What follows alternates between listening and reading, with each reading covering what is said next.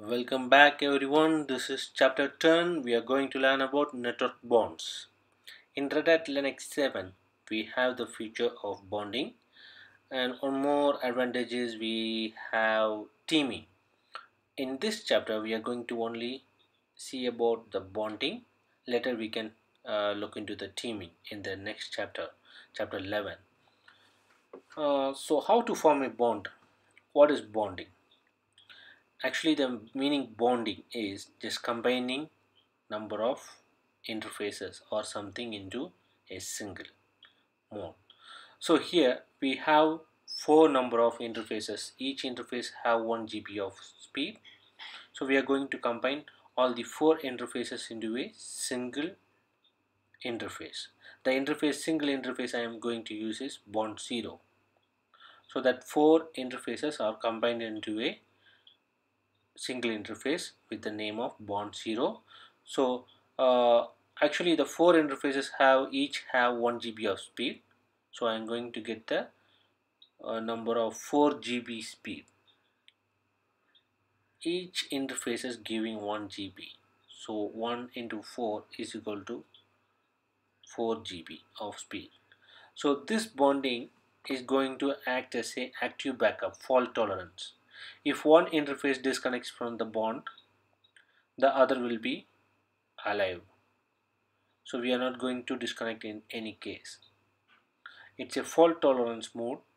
If one NIC disconnects, the other will be available. So let me see how to configure a bonding using Nmcli. Let me list all the devices using Nmcli device. We have 4 NICs. So here I am going to use only the ENP0S10 and 09 for this demonstration purpose. We can see how to add a bond 0 interface, and we can see how to add a slave device to the bonding. Let me run the command nmcli connection add type bond. The type of the interface I am going to create is bond, and the name which I am going to give to the bond is bond 0. The interface name also bond 0. The mode want to be active backup. So I am going to list all the available modes here. Just I am pressed tab key, so it's listing all the available modes. In this I am going to use the active backup. Now the active backup bond was created. So now it's using the DHCP IP. So I want to assign a static IP, so that I am going to modify the connection. NMCLI connection modify bond 0 IPv4 address 10.2.20 in the netmask of 24, and I'm going to add the method is manual for IPv4. For that NMCLI connection modify bond 0 IPv4 method manual. So that IP will be assigned from static, which I have assigned about 10.0.2.20 in the range of 255.255.255.0 subnet mask. So if I'm not going to give the IP like using modify, the IP will be assigned from the DHCP. Okay, now let me add the slave device to the bond.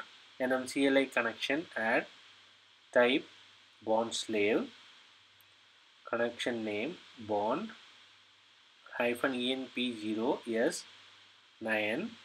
I am adding this interface into the bond 0.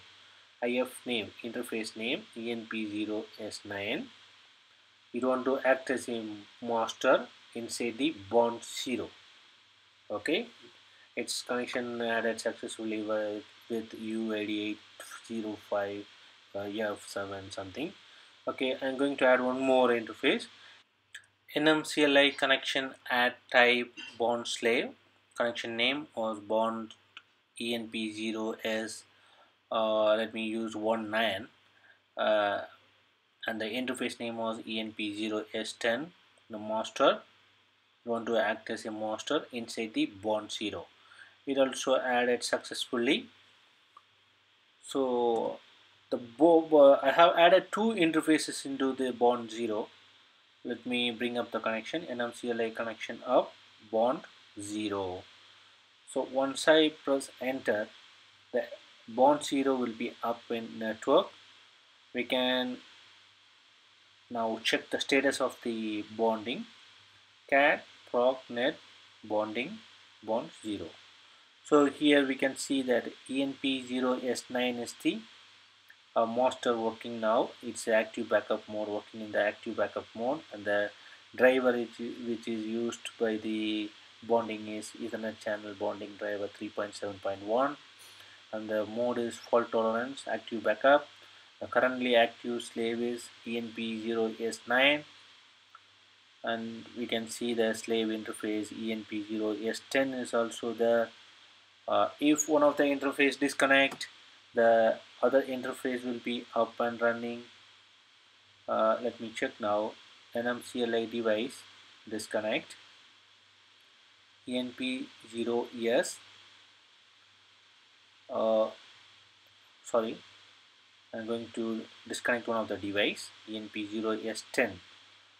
Successfully, the ENP0S10 was disconnected, but it was the active one is 9. Already the 9 was master 1, so there will be no impact. Still the bonding was working. Let me connect it and I'll disconnect the 9. I have connected, so let me check the status now. It will automatically come into the bonding once it's connected. We don't want to do any other configurations. Let me disconnect the 09 Nmcli device, disconnect ENP0S9. Now we can see the bond switch to the ENP0S10. This is the mode of active backup. This is fault tolerance. If the active one disconnects, the standby slave will be automatically switched to master mode. Let me connect it. Nmcli device connect ENP09. We can see that still the 10 was active as a master. If the 9 disconnects, the 10 disconnects, the automatically 9 will be replaced as a master. So this is the devices which I have configured. You can see the interfaces name, connection name, everything here. Okay, this is how we are managing the Nmcli command to configure a bridge, bonding. Let we see in teaming tutorial soon. Please subscribe to our channel and keep on watching. Prepare for the Red Hat Linux exam. Thank you for watching.